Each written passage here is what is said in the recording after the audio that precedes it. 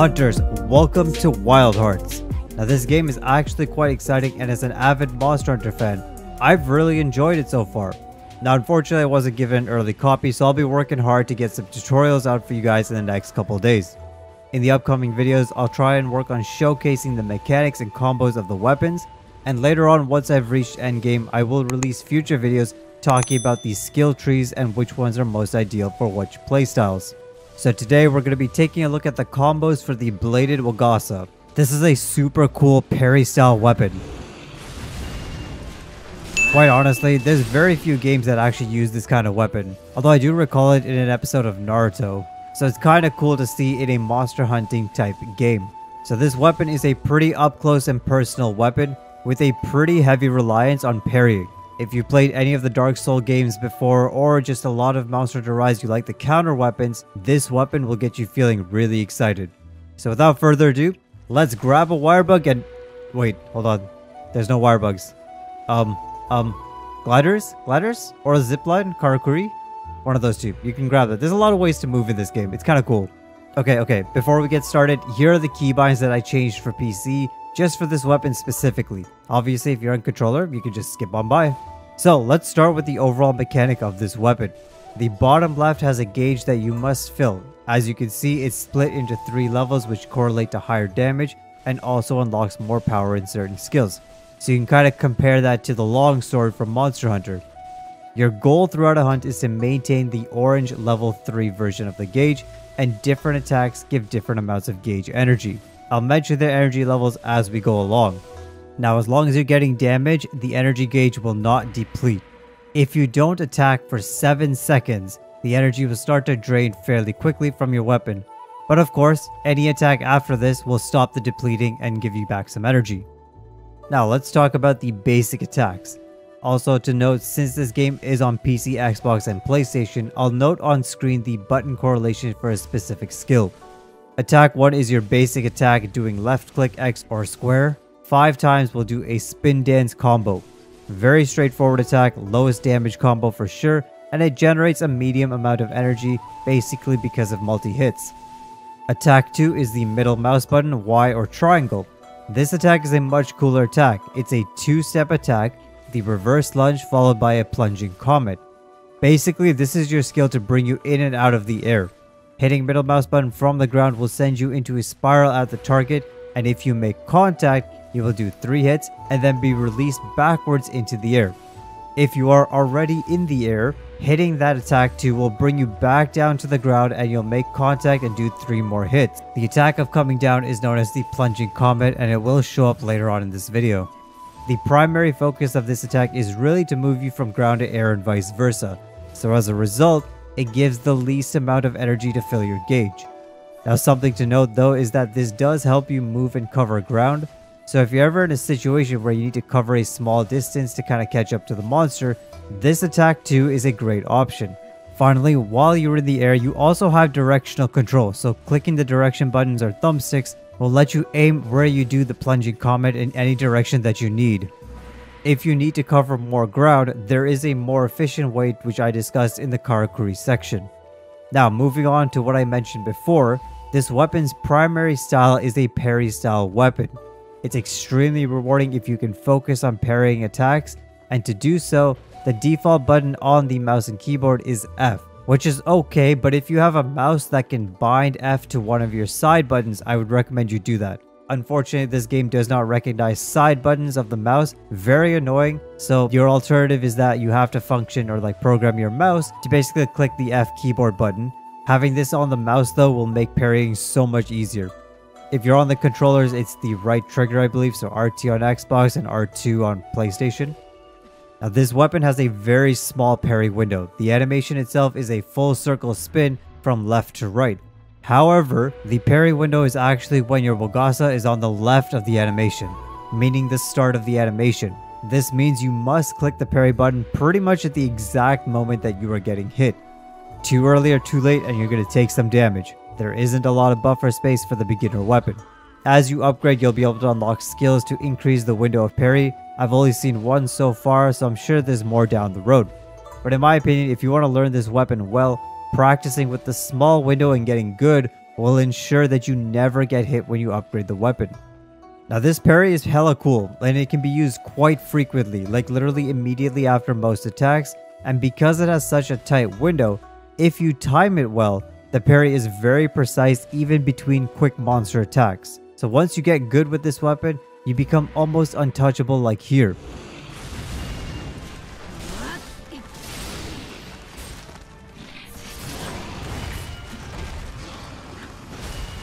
It's crazy good in my opinion, and it has a few more cool tricks since parrying is the center of the weapon. For one, you can even parry in the air, and when you get that parry, it always sends you back a little bit, so it kind of gives you some distance from the monster, so you're pretty safe from most attacks. So again, wherever you are, you can initiate this parry. The only time you can't activate it immediately is right after a parry if you miss the parry. Kind of like the consequence for not actually being successful with the parry, so you just gotta wait till the animation ends, and then you can parry again. On top of this, the parry can also be initiated from sheath. So if you're running around, sliding, or just finished healing and find yourself in a spot where you're going to get hit, you do not need to draw your weapon. Simply click the parry button and you will go straight into the parry, and that'll keep your weapon out, which then from there you can go into 2 main attacks. Another thing to note about the parry is that while the parry window isn't as long as the spin animation, it's still a 360-degree parry. So you can see here that I'm facing away from the training bear, but I still get the parry off. This is the part that makes the parry so good. In any hunt, even if you're moving away or get thrown out of position, you can still parry and save yourself even if you aren't facing the monster. The trade-off for parrying without facing the monster though is that it doesn't count it as a parry, but it counts it as a dodge. So any follow-up attack that you do will be a dodge follow-up attack, not a parry follow-up attack. Now that's not the worst thing in the world. I will discuss the dodge follow-up attacks in a little bit, but essentially if you ever parry while facing away from the monster, what you want to do is attack with attack 2, not attack 1. Okay, we'll get into dodges later, but let's finish parrying. You have 2 attacks after parrying while facing the monster. Hitting attack 1 will send you into a short-range Falcon Fury attack. Hitting attack 2 will send you into a long 20 Tatami attack, which will bring you very close to the monster. Both are very high damage attacks, so if the situation allows, try your best to get some damage immediately after a parry. Attack 2 is one of my favorites because it will send you flying towards the monster, so it's a very ideal for you to parry, get pushed back a little bit, and then you can retarget a monster weak spot and then kind of just drill straight towards them. Now since the parry is the main mechanic of the weapon, it's pretty natural that the parry also gives the most energy for the energy gauge. 3 parries and you'll already be in the orange zone. This is literally the most efficient way to gain energy gauge, especially with monsters with multi-hits before an opening. You might as well parry, parry, parry, and get that energy. So that concludes the rundown of parrying and basic attack. Let's start looking into more complex attacks.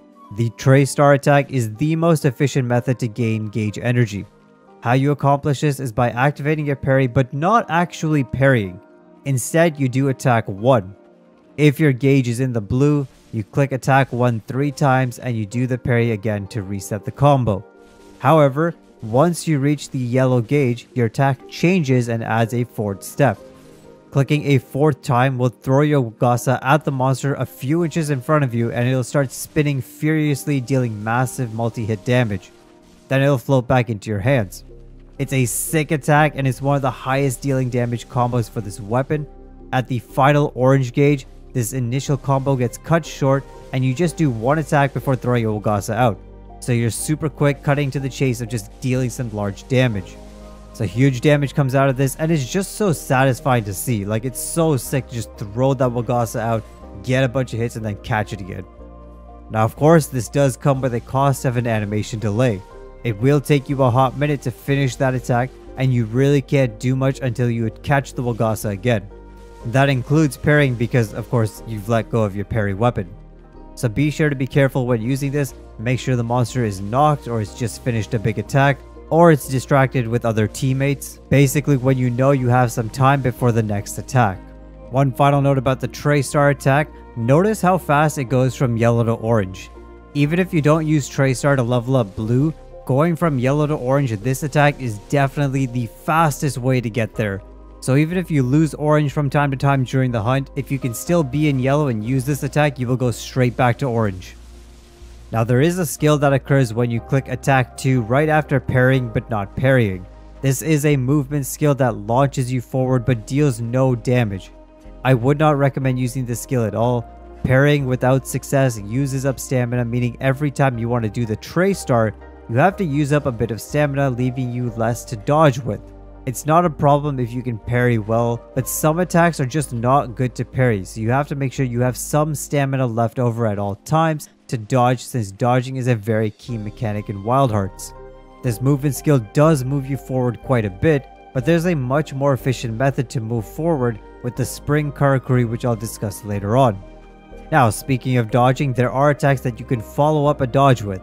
Dodging on the mouse and keyboard, I changed it to control. It was just easier for me. On Xbox, it's the B button, and on the PlayStation, it's circle. Now, after a dodge, you can hit attack 1, and that'll do a concealed slash, a quick double hit attack. Pretty strong attack, but it's not a combo attack, it's just a one set of hits. If you're in the yellow gauge, this becomes the butterfly slice, which is a quick 4-hit attack. And at orange gauge, this becomes a quick 7-hit attack, very similar to the Trey Star final form. However, you don't let go of the Wagasa, it just kind of spins and hits some damage. As a result, it's just much quicker because you don't have to wait to catch it. So with these 3 in mind though, these are good if you have some openings to get some quick damage after a dodge. They are stronger than regular hits, but they're not ideal to use constantly because dodging also takes up a lot of stamina, and you need to conserve your stamina just in case you need to dodge an attack. Additionally, while these give good energy gauge, the Trey Star is still more efficient simply because it is a multi-step combo versus these dodge attacks, which are single animations after a dodge. So stamina wise, this is just really good to use when you have a successful dodge from the monster and you see a chance to return some quick damage. If you dodge and hit attack 2, you do a quick return lunge. Now this is similar to most attack 2s where you lunge forward spinning your Wagasa, but you don't go into the air with this one. At yellow, this becomes a Parry skewer, which is a 3-hit attack, and at orange, this becomes a 7-hit screw lunge. Now this is very strong, and I'd recommend using this if you ever dodge backwards and then there's an opening. The screw lunge will get you right back into the fight and get some good damage. So just a little example here. If you guys are attacking the monster and you see a reason to just dodge backwards, you can dodge backwards and then immediately go right back in after the attack. It is a very quick combo, very specific for when you're trying to fit in damage in a very small window. Many monsters have ground attacks that burst from the floor, and you can use this backwards dodge to just clear them and then jump right back into the fight with the attack. So that's it for the main ground attacks that I wanted to cover. I want to make a quick note on aerial attacks here. Aerial attacks are very similar to normal attacks as well. You have an aerial spin dance, which is again weak but many quick hits simply by clicking attack 1. Attack 2 will of course bring you back to the ground with a plunging combat, as I mentioned before. No matter how you get into the air, attack 2 will always bring you back down. Ideally, if you have space, using the plunging attack to return to the ground is best so you can get some extra damage while landing. The main one that I want to show you guys here is the Savage Dance. Now this is an attack that occurs when you parry in the air without successfully parrying. It's the aerial equivalent of the Trey Star attack. If you parry without parrying, you kind of go into this floating stance. You kind of just keep yourself hovering for a second. Then if you click attack 1 a single time, you will launch into a multi-hit attack animation that keeps going until it's done. It's a very cool attack, definitely more useful against bigger monsters with wider areas to hit rather than thin build monsters. It can definitely be a good skill in a group as well. If there's somebody else distracting the monster, you can quickly launch yourself into the air, do this strong multi-hit combo, gain some energy, all the while the monster is kind of looking away from you. It's very ideal if a monster has a weak spot on the top of their back and they're a large monster. You can use this to get on top of them and get behind them and then do a quick combo on their back. Plus, it's a sick looking move in the air. Honestly, I don't think you can ask for much more. Okay, so that's pretty much all you need to know for the multi-step attacks. Let's add in the unique part of this game, the Karakuri. Now the Karakuri lets you get much more advanced with your attacks, with mobility and status Karakuris. I won't discuss the status ones since they are pretty much the same for all weapons, but mobility attacks change for each weapon. One of the most simple basic Karakuri attacks is simply climbing on top of the boxes and jumping into an attack. For the Wagasa, this attack is the same for both attack 1 and 2, a plunging comet. The exact same as when you're airborne and do attack 2, The plunging comment will be the same. Of course, as with all weapons, if you jump from a 3-stack Karakuri, you do higher damage than if you jump from a 2 or a 1-stack. For the bladed Wagasa though, the spring Karakuri is actually one of the more important Karakuris. The spring gives you a lunge forward. Now if you use attack 1 or 2 while you are lunging forward, you do a mix of a Parry, Skewer, and 20 Tatami attacks.